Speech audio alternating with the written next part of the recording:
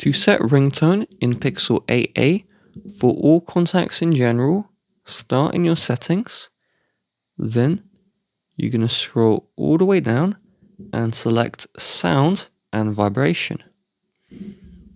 Then you're going to tap into the phone ringtone and you have My Sounds, where if you tap the plus here, you can add your own custom ringtone audio, or you can tap into these default sounds and tap the change. Now for a specific contact, so when you call them or they get called, you know what's going on, you're going to search for and open the Contacts app, then scroll all the way down and select the contact you want that custom ringtone for.